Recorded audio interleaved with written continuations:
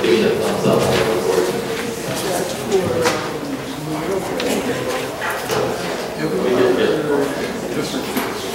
Okay, at this time, I'll read the Open Public Meetings Act statement. The notice requirements provided for in the Open Public Meetings Act have been satisfied. Notice of this meeting was properly given by transmission to the Asbury Park Press, the Star Ledger, the Independent, and Two River Times, and by posting at the Middletown Township Municipal Building and filing with the Township Clerk all on January 10th, 2014.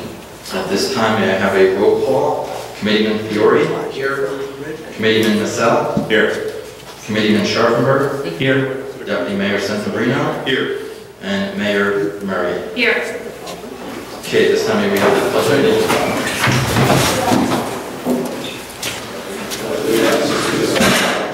United States of America, and to the republic for which it stands, one nation, under God, indivisible, with liberty and justice for all. Okay, if we may have a moment of silence to honor the troops serving us worldwide, defending our freedoms, Constitution, and way of life.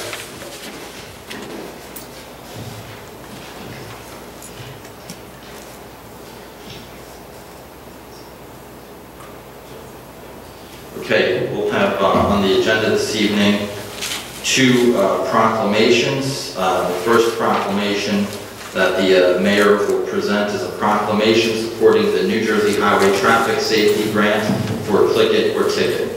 I'm just going to read it in for the record. Supporting the Click It or Ticket mobilization. Whereas there were 545 motor vehicle fatalities in New Jersey in 2013, and whereas a large percentage of the motor vehicle occupants killed in traffic crashes were not wearing a seatbelt, and use of the seatbelt remains the most effective way to avoid death or serious injury in a motor vehicle crash. Whereas a further increase in seatbelt usage in New Jersey will save lives on our roadways. Therefore, I, Mayor Stephanie C. Murray, and the Middletown Township Committee proclaim that the Township of Middletown supports the Click It or Ticket seatbelt mobilization, both locally and nationally, from May 19th to June 1st, 2014, and pledges to increase awareness of the mobilization and the benefits of seatbelt use. Okay, the next proclamation on for this evening is a proclamation declaring May 18th through May 24th as Youth Week in Middletown Township. At this time, for the reading of this proclamation, I would like to call up the Elks Assaulted Ruler Al Smith, Youth Activities Chairman Brian Connors, with the students Isaac, and pardon my pronunciation, Diazio, and Logan Diazio, and Laurel Diazio, David Pagano, and Jordan Stoll. You guys are going to come and sit in our seats. Logan, come here.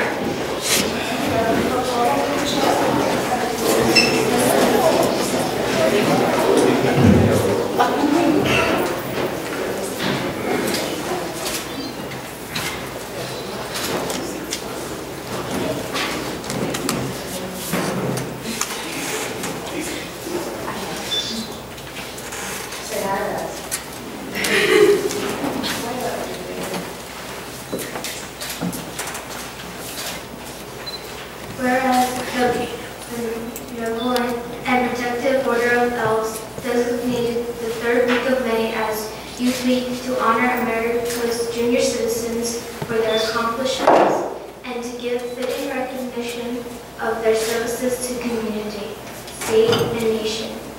And whereas Middletown Elks Lodge 209 sponsors an observance week in tribute to junior citizens of the Township of Middletown, and whereas no event could be more deserving of our support and participation than one dedicated to these young people who represent the nation's greatest resource and who in the years ahead will assume the responsibility for the advancement of our free society. And whereas our youth need guidance, inspiration, and encouragement, which we alone can give, in order to help develop those qualities of character essential for future leadership. And whereas to achieve this worthy of our understanding of their hopes and aspirations, and a sincere willingness to help prepare them in every way for the responsibilities and opportunities of citizenship. Now, therefore, I, Stephanie C. Murray, Mayor of the Township of Middletown and the Middletown Township Committee, hereby proclaim May 18th through May 24th as Youth Week in Middletown Township, and urge all departments of government, civic, fraternal, and patriotic groups, and our citizens generally to participate wholeheartedly in its observance.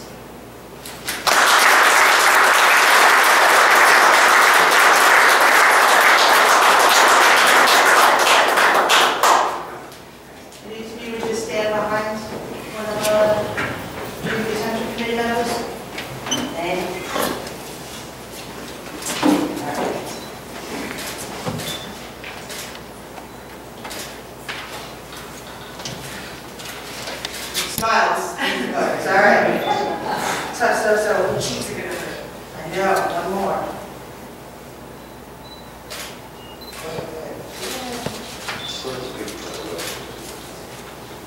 You're good. Thanks, guys.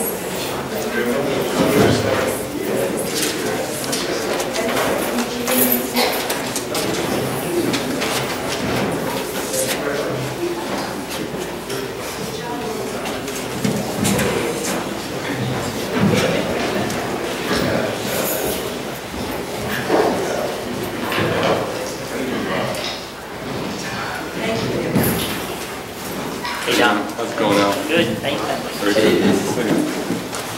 First item of official business on this evening's agenda is approval of minutes. We have approval of minutes for January 2014 regular meeting, February 2014 executive session, February 2014 workshop meeting, February 2014 executive session, and February 2014 regular meeting. May I have a motion for approval of minutes, please? So moved. Second. Moved by Committeeman Santabrino, seconded by Committeeman Fiore. On all roll call on approval of minutes for the previously stated dates. Can I have Committeeman Fiore? Yes. Committeeman Nassau? Yes. Committeeman Scharfenberger? Yes. Deputy Mayor Santabrino? Yes. Mayor Murray? Yes. Okay, minutes are approved. This evening we have public hearing of proposed ordinance. First on the agenda, ordinance number 2014-3107, ordinance establishing standards for commercial filming. May I have a motion to open public comment and move the ordinance? So moved. Second. Is there anyone wishing to speak to ordinance 2014-3107 from the public? Seeing no members of the public, I move to close public portion and move for adoption. Second. Okay, on adoption of ordinance number 2014-3107, Committeeman Fiore? Yes. Committeeman Nassau? Yes. Committeeman Scharfenberger? Yes. Deputy Mayor Santabrino? Yes. And Mayor Murray? Yes. Okay, ordinance is adopted for final passage.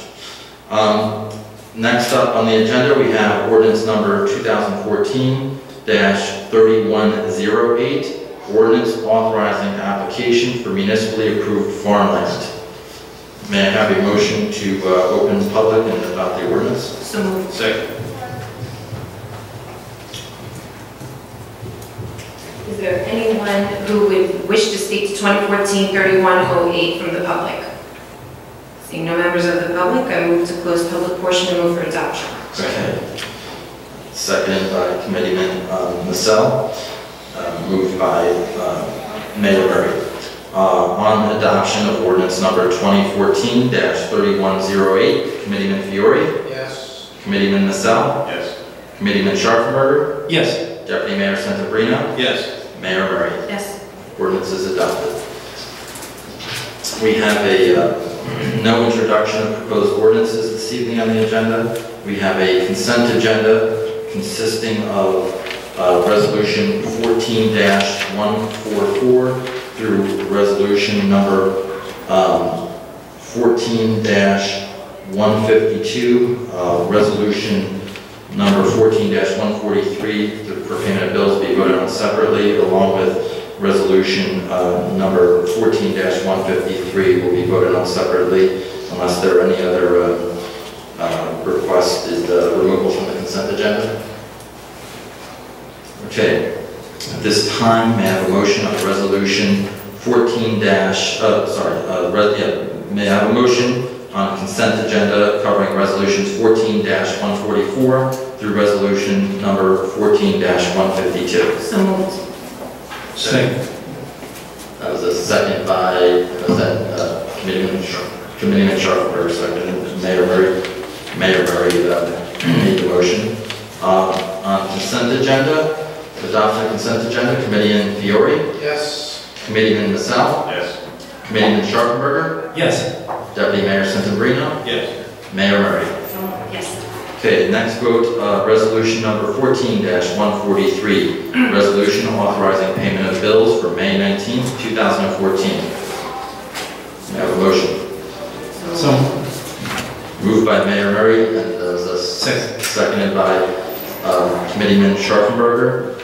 On the resolution, Committeeman Fiore, Yes. Committeeman Massell, Yes. Committeeman Scharfenberger, Yes. Deputy Mayor Santabrino, Yes. and Mayor Murray. Yes.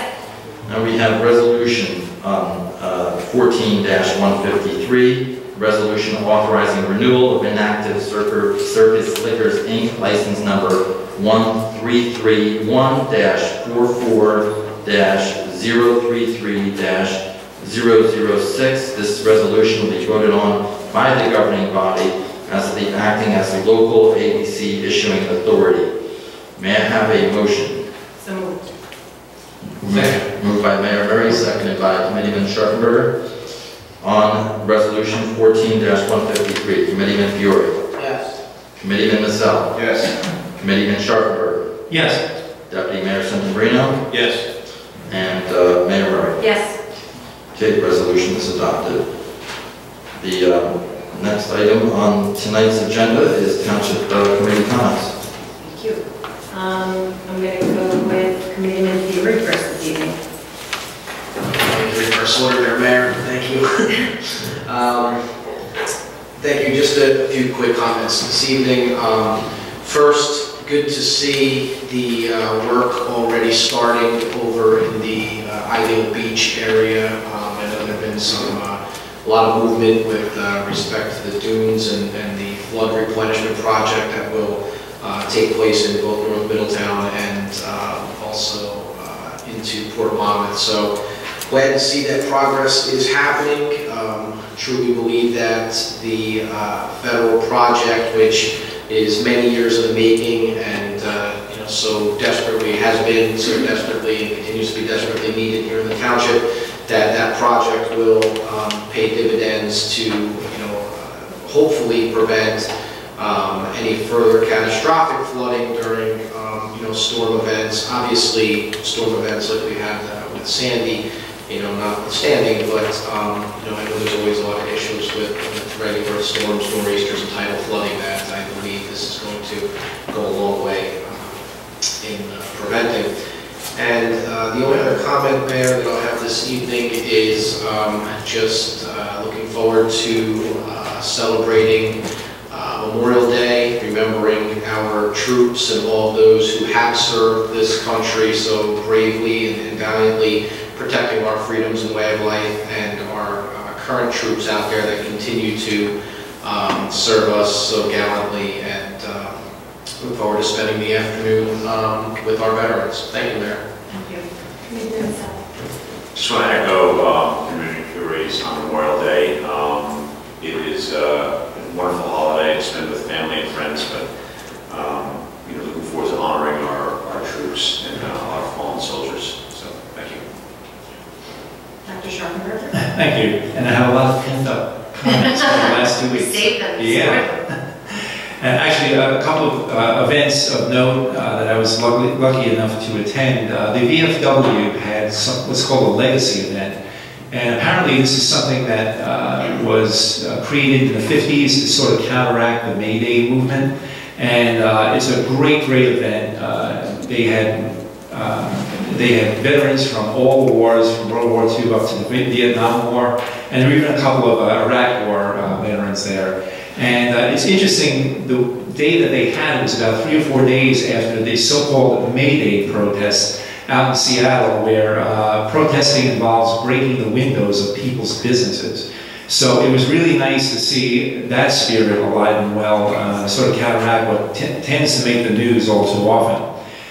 Then the day before, I attended the 40th anniversary of a preschool called A Child's Place in Lincroft, and it was really interesting because it was 40 years old, and there were actually parents with their kids who were now in the school who went there, 30 or 40 years ago. So you had several generations. It was really Abe Littenberg and his wife do a great job there, and it was really a great event and great turnout. Somebody came from Texas, I believe, so it's really nice to see those sort of roots still taking hold.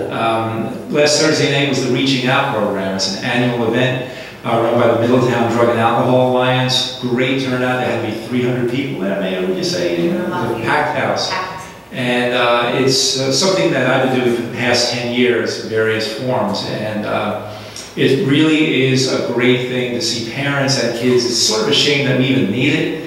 But the thought of looking at those 5th graders and thinking what's out there, it's better to have them forearmed than to get mixed up in something because they're not aware of it.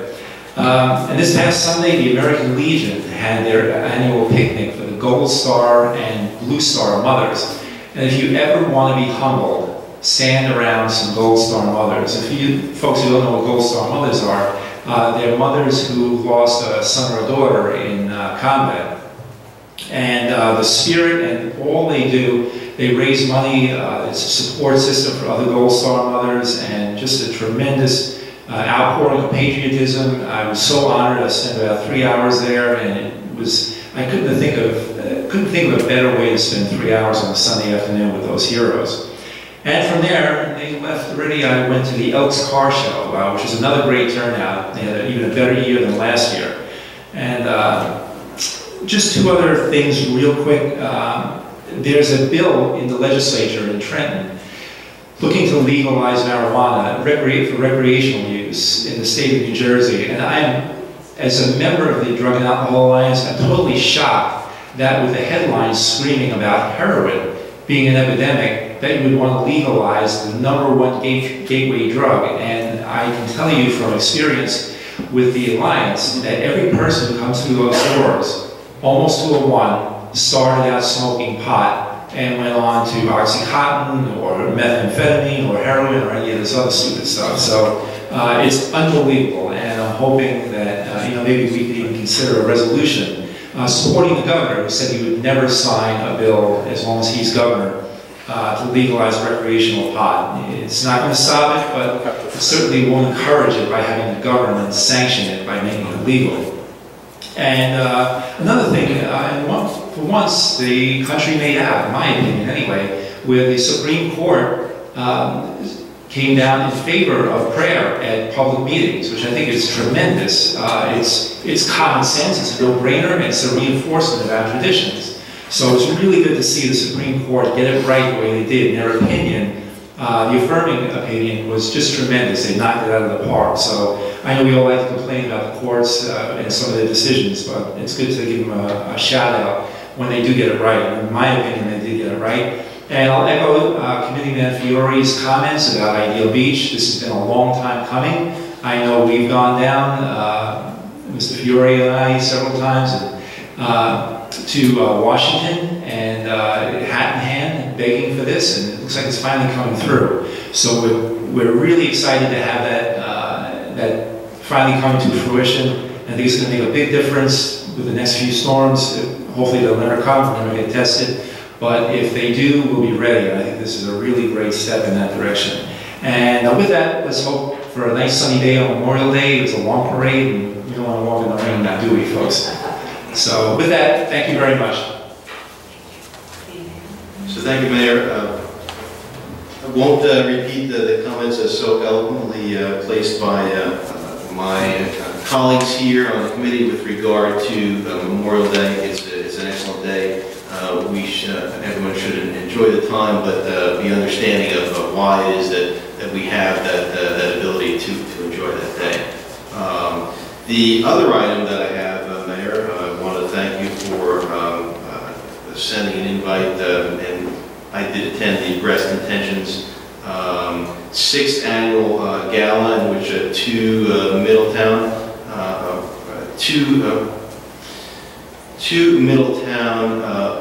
residents have raised over close to $1 million now, Mayor, I believe, in the years that Breast Intentions is in place. I'll let the Mayor expand upon that, but it was a great event. I did attend with the Mayor and Committeeman Fury and Dr. Scharfenberg, and I won't make a comment that Dr. Scharfenberg did win not one, but two baskets.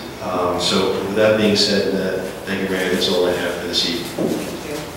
Just to mention what you were talking about, the organization Breast Intentions was started by two kids in high school. So they started out by selling candy on the corner, and they've come this far in 6 years. A little bit older now, they're young adults, but the work they've done is tremendous, helping breast cancer survivors pay for basic things, phone bills, food, grocery, co-pays, basic things that often get overlooked, in a practical sense. So they've done a tremendous job, and a very, very impressive group of kids and organization that's really supported them.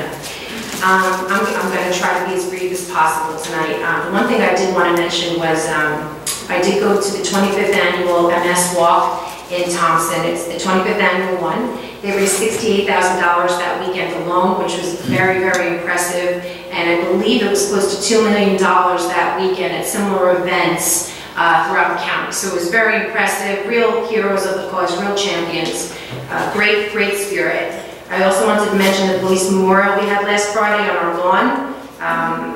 We honored our MTPD and their predecessors and the sacrifices of them as well as their families.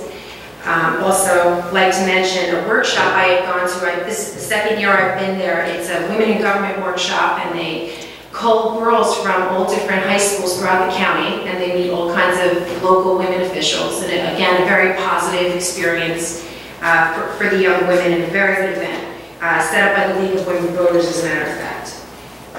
Just going to wish everybody a safe and happy Memorial Day. Again, they say freedom isn't free for a reason. It isn't. And it's very important that we keep in mind the real meaning of that day. So I hope everybody stays safe this weekend. And I'm going to move on to public comments. Yes, Ms. Bell.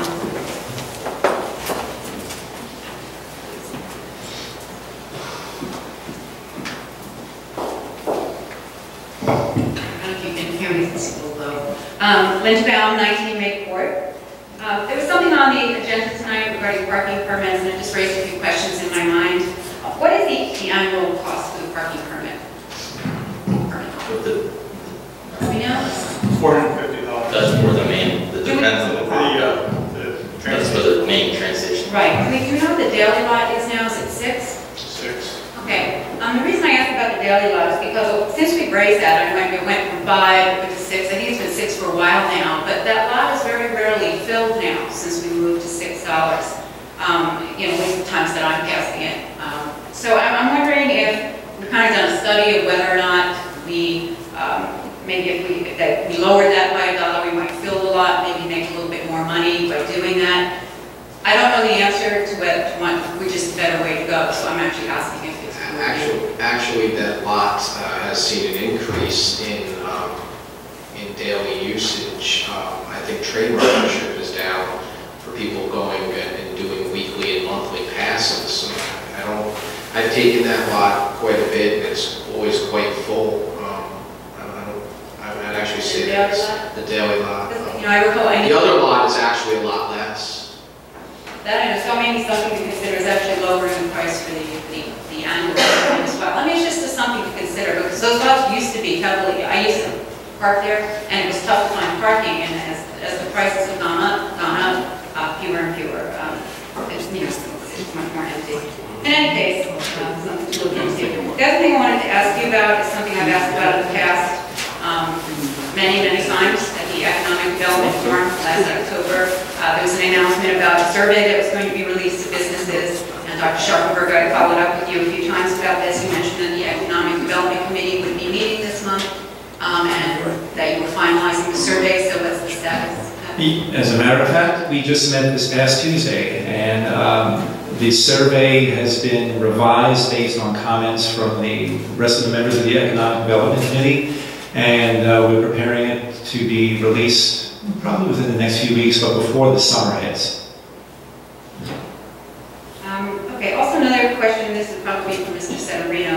At the last meeting, there was some talk about, stormwater runoff, and there's a new development and some of the things that are reviewed for that. And we talked about, one of the things that I was wondering is whether or not, if we're reviewing runoff, are we also giving consideration to the elimination of drainage area by the new development, by the land now actually being covered? Is that a consideration? And what's coming to my mind when I ask that question is Cherry Tree Village, which has increased flooding since Target was built. That's where I'm going with that. Are you speaking of anything specific, or are you asking in general? I'm asking if, when there's stormwater runoff review, if consideration is given to the increased flooding that may be created by the land actually being built on. I can give you the general answer with regard to our engineer and their review of all planning board applications. However, essentially, there's one thing to keep in mind. Our engineer, the planning board, and the zoning board reviews all the engineering that's done in the application with regard to stormwater management.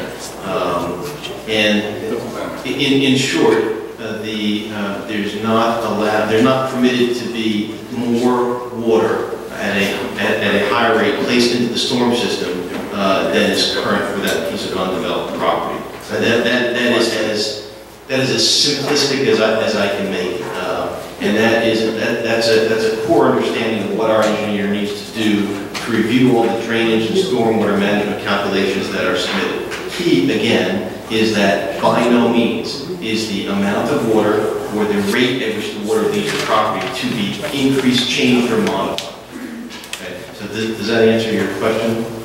I guess it sort of, increases, like if there's no increase that's allowed. There cannot be any... By state law. Right. So the state law, at least 15, 10 years ago. Actually, 80% of the building on the site, the building was like after development cannot be more than 8% of what's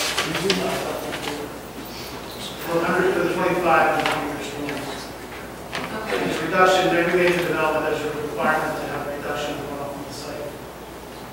Okay, I'm just, if that's then a consideration, I guess I'm kind of wondering what created the problem over at Cherry Tree Village. So Mr. Maloney's comment is actually more restrictive than I just noted in my comment. The target development complies with those regulations, so I have not heard of any flooding problems in Cherry Tree Village. Palmer Avenue. I've talked to some of the residents there who said it's worse, these targets. They haven't come to us. Tell them to give us a call, and we can look into it. But it wouldn't be target. But there have always been flooding problems on Palmer Avenue and on the Homedale border there. That flooded for years, and that's a problem I think Homedale's been trying to solve for a long time. All right, I'll mention that. Thank you very much. Thank you. Are there any other members of the public wishing? Yes, ma'am.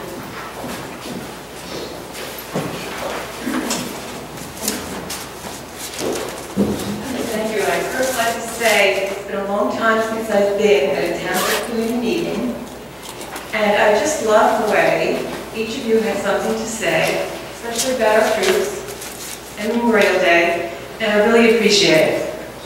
Who is this? My topic, however, Ma'am, just your name and address, I'm please. sorry, Pauline Tappan. Should I spell that? Please. 38 Stavola Road.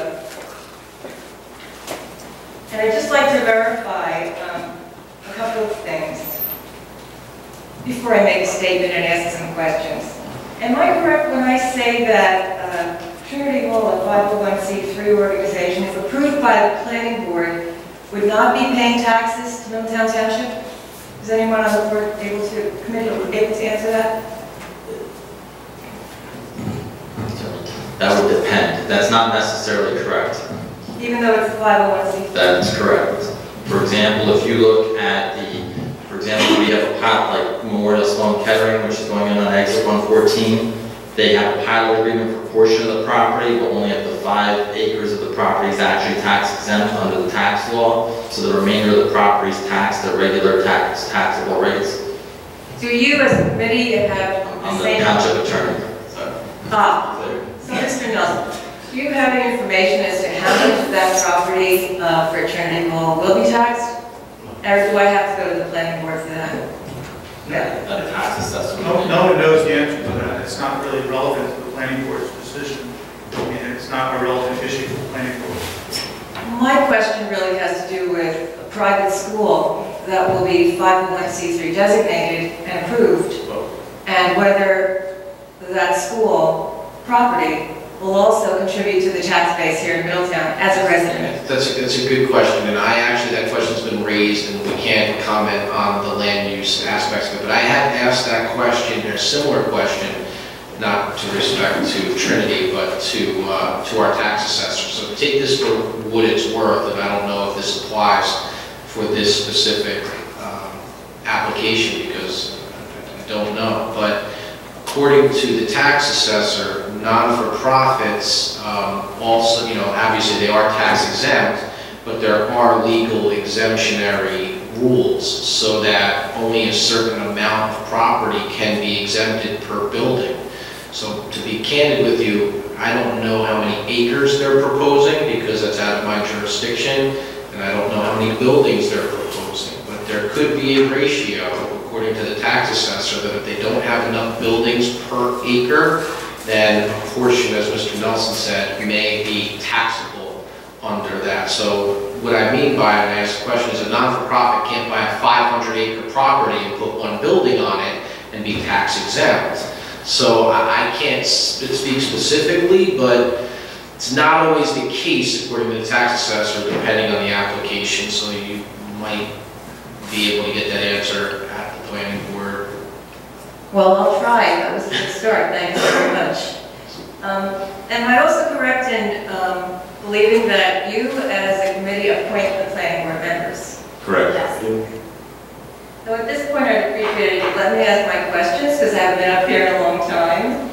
And any comments or questions that you might have, I'd appreciate once I'm finished. If Trinity Hall is given approval, how would road widening, if you know, additional land installation, in short, improvements to Chapel Hill Road, Kings Highway East, and surrounding roadways be funded? Who will pay for police to control and direct traffic, the flow of which is going to be very much increased when these improvements are being made? If Trinity Hall is given approval, how will I, specifically as a neighbor, be impacted? In other words, what guarantees or assurances can you, our elected officials, provide the residents of Stavola Road, Old Wagon Road, Woodgate Road, Peachwood Road, Edgewood Court, Arrowhead Court, Garyford Drive, and surrounding areas? What guarantee will you be able to give us that our quality of life will not be negatively impacted? Can you ensure that this non-property tax-paying private school, maybe, not for sure, with its school buildings, administration building, regulation-sized basketball gym, 8-lane competition pool, sports fields, massive utilities, and chapel, all of brick and mortar, covering approximately 37 acres at the most recent reading, will not negatively affect our quality of life? Are you as a committee confident that this project, which is not sanctioned by the Bishop of the Trenton Diocese, will not affect the real estate value of our homes? That it will not pose a danger to the children who currently live and play in this neighborhood, and that it will not create more noise, traffic, air pollution, and flooding? If you, as our elected representatives, are unable to provide us, the directly affected taxpayers, with these assurances that our quality of life and life safety issues will not change, I believe you will need to direct your appointed planning board to reject this proposal. Ma'am, I'm so sorry. If we have a 5-minute limit, I'm going to let you finish your I statement. have 1 more minute. I'm going to let you finish your statement, and then I think it would be best if we just addressed it after the meeting. Stay, talk with us, Do that. and we would be happy to speak to you. Thank you. Thank you. Will there be a lineup of cars in the morning and at dismissal directly in front of my house because the traffic at the proposed Chapel Hill entrance is too congested?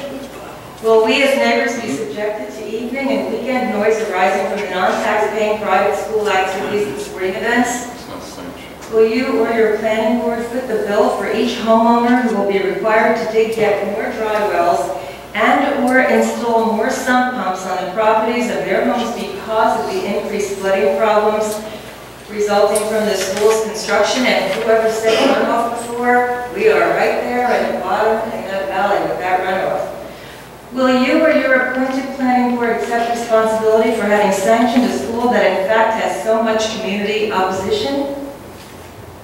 Are you not charged first and foremost with serving the residents of Ma'am, Middletown? I hate to cut you off here, but Mayor, if I may, at the risk of saying anything that I'm not allowed to say, first and foremost, those are all planning questions, okay? Secondly, as a procedural process, while we do appoint a planning board, as the attorney and the township administrator can greatly emphasize, the reason that the planning board is appointed in a quasi-judicial matter is so that the governing body does not legally or ethically have influence on municipal, state, land use decisions. So to come up here, and I understand you. The zoning board as well. The zoning board also. Now, I understand, and believe me, I feel your passion for this, but to saddle the township committee to lean on the planning board is not only unethical, but quite illegal. And that is why we have appointed planning board, why we five, and you address us as having this responsibility, which I will never shirk, a responsibility to the township or to the residents or to the love of Middletown that I have for you, your neighbors, and everyone else that makes up this great community. But to ask this board to subject that we have this responsibility and say that we're not potentially going to take action, it is not only unethical for us to take action, it is illegal for us to take action. We have a representative, we have a designee, there's a designee, that's all well and good, but it's 1 of 9, okay? So you have to understand, we can't comment on the application, number 1, nor can you have an expectation.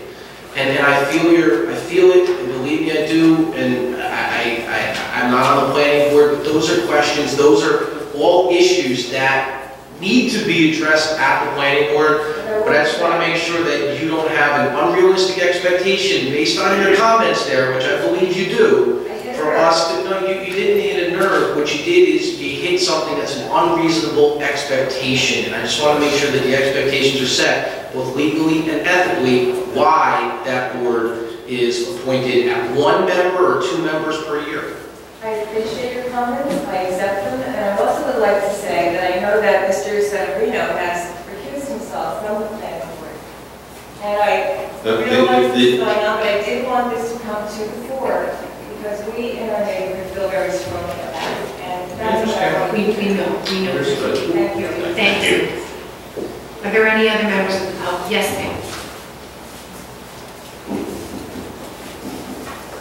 My name is Suzanne Bugby, and I live at 37 Bull Road. And so my comments are also going to be about Trinity Hall. I'm not asking you to comment, I would just like you to listen to what I have to say. I am in opposition to having Trinity Hall built on the county property on Chapel Hill Road. Presents quality of life and life safety issues to the residents in Chapel Hill, in the Chapel Hill area, Kings Highway East areas, and to Scola Road and its surrounding neighborhoods. I am sure you've heard why the school presents life safety issues in the Chapel Hill Road area and East Highway East. Again, I just found this out. Chapel Hill Road is one of the most dangerous roads in Middletown, with the most accidents in the last 3 years at the intersection of Highway 35 and Chapel Hill than any other road in our township. But I'm going to discuss right now how this school will detrimentally affect Cibola Road and its neighboring streets. First of all, part of Cibola Road and Peachtree backs up to this Conway property. There is currently a paper street between 37 Cibola Road and 43 Cibola Road. According to Mr. Junko, the attorney for Trinity Hall, told me at the last planning board meeting that it's Middletown's decision to open the street to the school property and not his. This opening the street will create life safety issues and quality of life issues. Because the proposed academic building is very close, about 200 feet from the houses on Cibola Road and from this opening, this paper road. The backyards of houses on Cibola, students who can't park their cars on the school grounds will be parked on Cibola Road and walk to the school. Parents will drive there to drop students off. During athletic and performing arts events, there will be hundreds, 1, 2, maybe even 600 cars parked on Cibola Road and nearby streets. This presents safety issues for the residents, children and adults who walk, jog, ride their bikes on the streets. The borough road is narrow and winding, so cars parked there will present a dangerous situation for those who live there. Life-saving vehicles such as first aid and fire trucks will have a difficult time getting through these narrow streets to help those in need. Second, our quality of life will be detrimentally changed. Loud noise and air pollution from the construction of the school and emergency entrance will change our quiet neighborhood, the construction site for many years with the roar of trucks and heavy materials and equipment in our backyards. Trinity Hall engineers don't know what the noise from the heating and air conditioning units will be. Did you know that?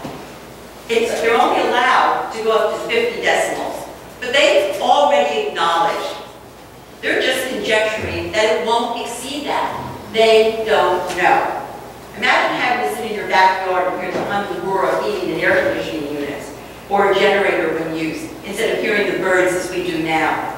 Third, there are already major water problems in our yards and homes that the New Jersey EPA, for some reason, doesn't want to consider because of the underground springs on the Conway property. The marl clay, Marl Pit Hall, it's named that because of the marl clay in our town.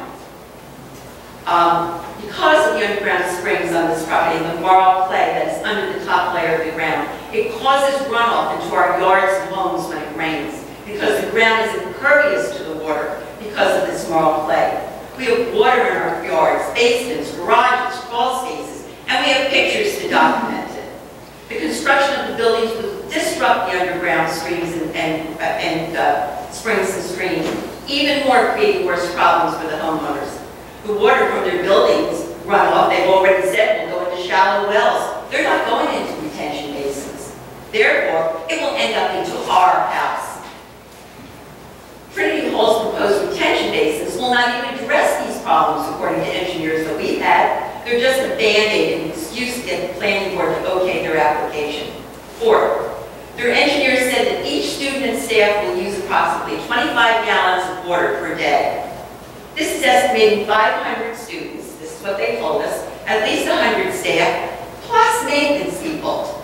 Trinity Hall engineer doesn't know if the sewage pumping station can handle this. 5, the people from Trinity Hall are interlopers. Webster defines that as a person who becomes involved in a place or situation where they are not wanted or considered not to belong. Most of them live in towns other than Middletown, and they've already publicized in the newspaper that the current 30 students at their school located in Croydon Hall come from 23 different towns. And they stated they want students from many different towns and many counties. Mrs. Bumpy? Yes. We're over the 5-minute mark. Okay, can I just finish right here? This means, and again, we don't know tax-wise, but this means that we've got these people coming into our town, changing enriching our lives, and they're not even going to be contributing taxes because this is a nonprofit. And I'll finish up here. Okay.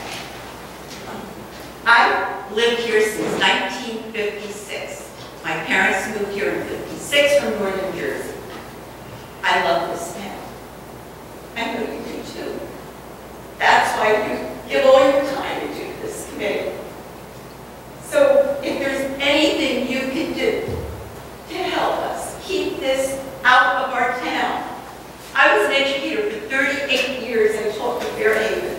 I respect the quality of a good education, but this school does not belong on this piece of property. Thank you. Thank you. Are there any other members of the public wishing to speak? Yes. Yes. Oh, okay, Leo. You'll be next. Thank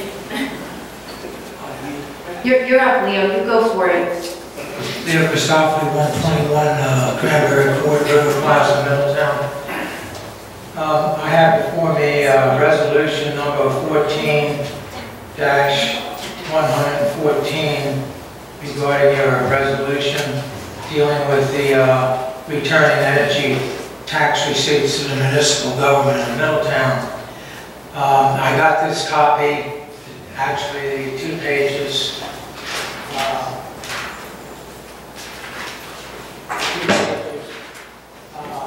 Happily, I found that Freehold government got a hold of it, and that's where I got it. And the same day I got it, I went to a Freehold meeting and gave it to, asked if it could be submitted as a record at the meeting. And I made a proposal that they craft a resolution to invite voluntarily or compel by law all 53 municipalities, excluding, of course, your government and Freehold Borough, because Ron Griffiths, a member of the council in that borough, Freehold, wrote a letter about this same problem, and I spoke to him on the phone. He got somewhat even more inspired. Basically, I proposed to the freeholders that they fashion a resolution or craft a resolution to have all the 53 townships put out a similar resolution, and they agreed to do it. And I'll find out Thursday at the meeting that I'll go to what's the upshot of it. I also presented this information that these tax receipts at the school board district meeting. I presented this to the president after the meeting, and I cited this document and basically told him that these tax receipts through energy and business were originally collected and distributed within the municipality. The state took it over, and they, the township collected the money, taxes, sent it to the state, and the state sent some of it back, and they kept some under the name of state aid. But that's a switch. He who controls the language in politics dictates the outcome of politics. That's all it is. It's just a crafting of words. I also pointed out that we like to, in Middletown, collect and distribute all these taxes, utility and business taxes, and distribute them ourselves and send nothing to the state. And I also pointed out to the school board in this district that I read the passage that the diversion of this money by the state deprived Middletown taxpayers of approximately $30 million of tax revenue since 21 up to 2013, and we have an additional $5 million due to us from the state, $5 million in 2014. So that runs a total of $35 million. And so there's a serious problem, and I don't care what party's in office, quite frankly. It doesn't change any better if the numbers remain the same. So if you're interested, I'll get back to you about this matter. I'd like to ask you people to take seriously, I've said it before and I'll repeat it. I would recommend that you start as you did with this. See, I got it and I ran with it. You did? All right? And I went to 2 places, okay? The Board of Ed and Freehold meetings, and I'll go back to all of them. You can start it now, okay? They say an oak forest come from 1 acorn. Well, you know, give 1,000,000 years, fine. But you start small. I would like to see a resolution crafted by this governing body to end binding arbitration in New Jersey. If it doesn't happen in New Jersey, it won't happen in Middletown, and they're robbing us blind. All right, I've talked to people who are business administrators. We're over 5 minutes, Leo. Binding? We're over 5 minutes. What? We're over the 5 minutes. Am I over? Yes, but thank you. Well, you know my favorite song. Only 5 minutes more. We can have that after the meeting. Thank you. Thank you. Are there any other members? Yes, ma'am. Elizabeth, 230 Chapel Hill, and I'm speaking about the Trinity Mall application. And just a few reasons for the argument against the conditional use. And doing a lot of studying, and you know, the concern is the traffic congestion, the site distances from our driveways, which we mostly live in bicentennial homes, compliance with the master plan, whether or not this proposed use is inherently beneficial to our local community, and it's not compatible with our neighborhood as it is an intensive use in a low-density zone.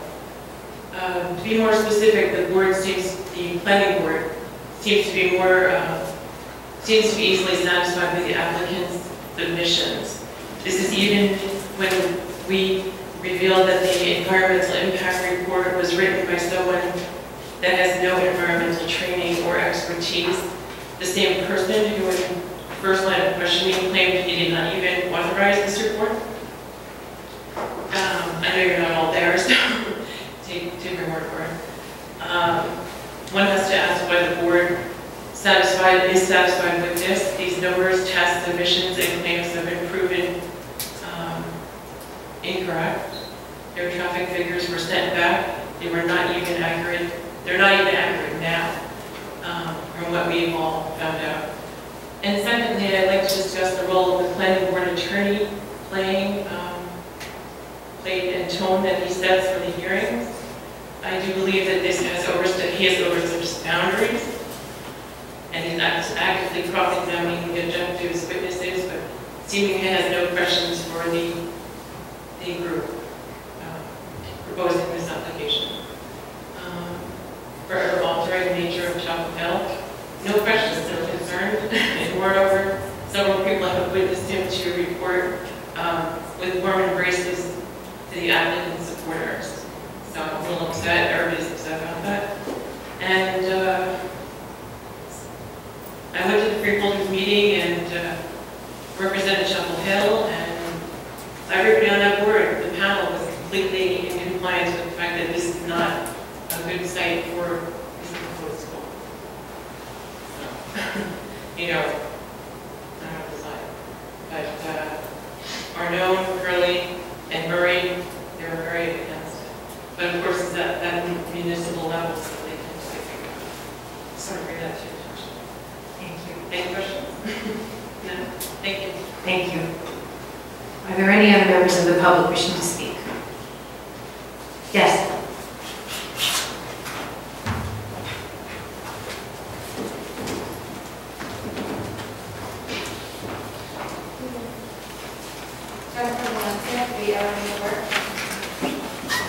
I know that a few meetings ago, our water problems were discussed with you guys. I wasn't able to attend that night.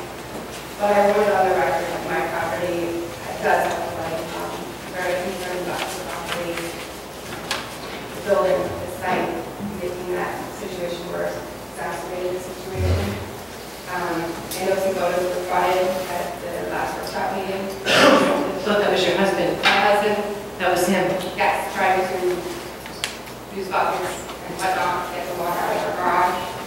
I'd like to understand better what redress we have if in fact this site is approved and if in fact it is highly likely to exacerbate the flooding situation all around Sequoia, every road in there. It's a huge problem and the water level is very high. As I think you understand now, foot, maybe 2 feet, and you get water. We're all very concerned. I'm having someone out now to assess the current situation. So I'd like to understand what happens when and if it's exacerbated by a property that's been approved by the planning board. Who's liable? It's not a question. Has anyone ever come to the Township City Committee and said, you know, a property that was approved, a site that was approved, created a problem? Let me make a comment that's not specific to Trinity Hall. Again, that's specific to reviews by the planning board engineer with regard to applications, and then the ability for the township not to grant the final approval, but for the engineer's approval of the calculations and what was built. Now, Mr. Mercantante will confirm that there is a bond on a per-project application that is issued. And I'm sure you're aware of what a bond is, such that all the things that the applicant said that they were going to do based on the calculations that are done, were done.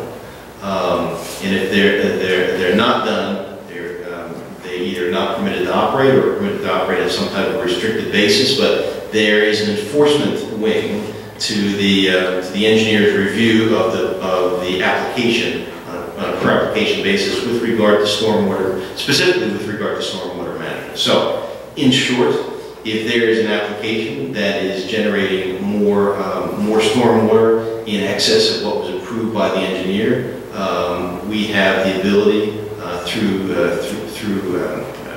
a bond to go back and require that it is fixed, so the applicant and the property owner is liable for making certain they comply with all the requirements of our planning board engineer and the stormwater regulation. So the long answer to your question is the applicant and the property owner is liable for meeting the requirements of what they said that they were going to do.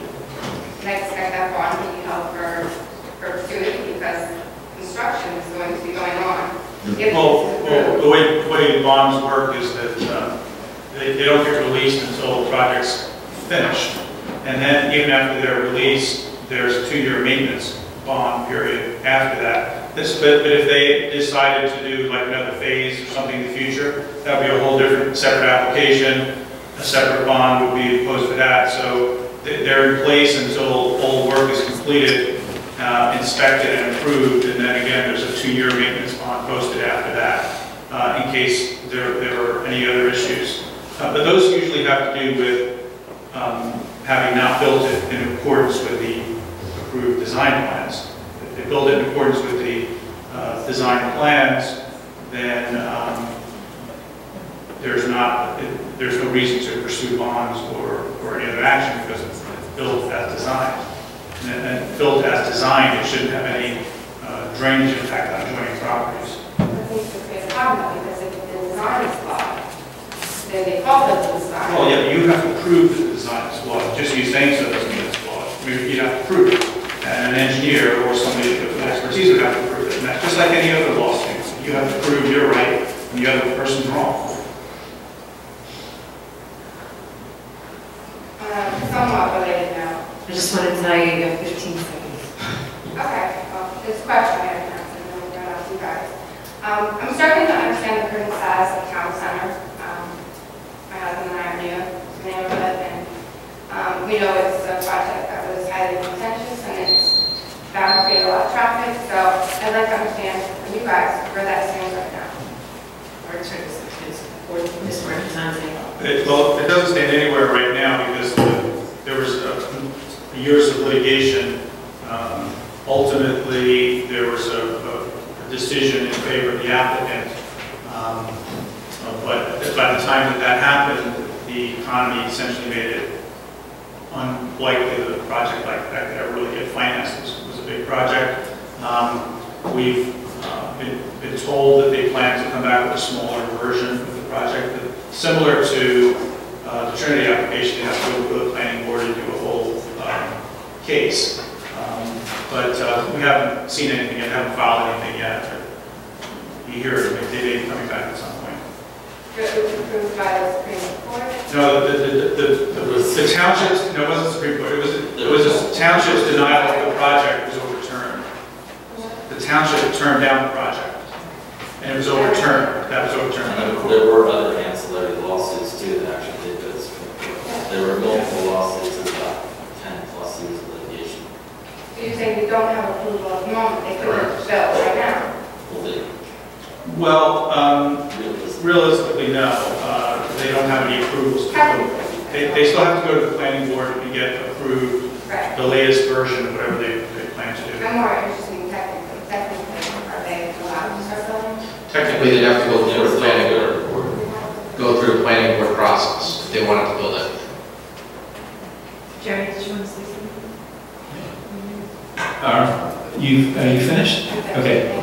I just wanted to point one thing out, and it's extraordinarily difficult to sit here because the five of us, by the very nature of our position, have opinions, and we cannot utter any sound, make a motion, stating a position one way or another, because whatever happens at the planning board, whether it is approved or not, I guarantee you an attorney will get transcripts of these meetings where it was brought up and will be reviewed for anything we may say to be used for or against whoever is bringing, the challenge. So I just want to make that very clear that because we do not answer something or sit here sort of motionless, it's purposeful to protect you, to protect us, and to protect the town from any sort of problems that would arise from us letting our emotions get the best of us and saying, yeah, we feel this way or that way. And it's very difficult, and believe me, I think in the inside you can see the tsunami that's going on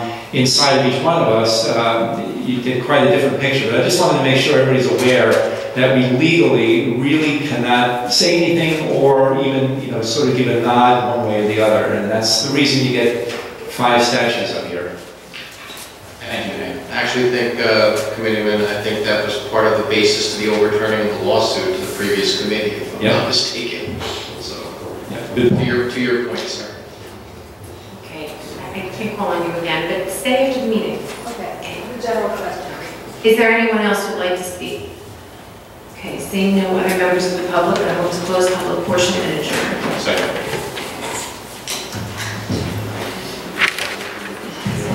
Committeeman Seaworth? Yes. Committeeman Mansell? Yes. Committeeman Sharpenberger? Yes. Deputy Mayor Severino? Yes. Mayor Murray?